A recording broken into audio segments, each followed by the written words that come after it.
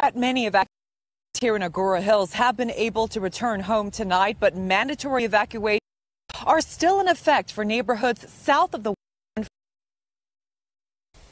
Flames took what some residents on Acacia Glen Street once called home, a sobering reminder of the devastation and destruction for people in Agoura Hills. I had to leave Thursday. It was actually rather scary seeing the fire coming up over the hill, and this is my parents' home of 34 years, and leaving that night, we thought we would never see it again. Jeffrey McStrell's family returned tonight thankful after they were forced to evacuate their Agoura Hills home on Thursday.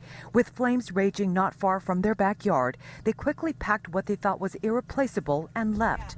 When they got word they could come home tonight, they saw the homes on their street that couldn't be saved. I am tired, I won't lie, and relieved, and every emotion in between. It's just like, how did this house not burn? I mean, the fire came within mere feet of it.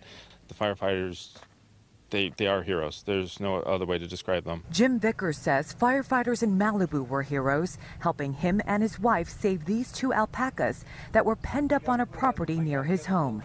Jim tells us sadly 6 other alpacas didn't make it. And we loaded them in my truck, and we brought them down here, and I got to tell you, it feels really good.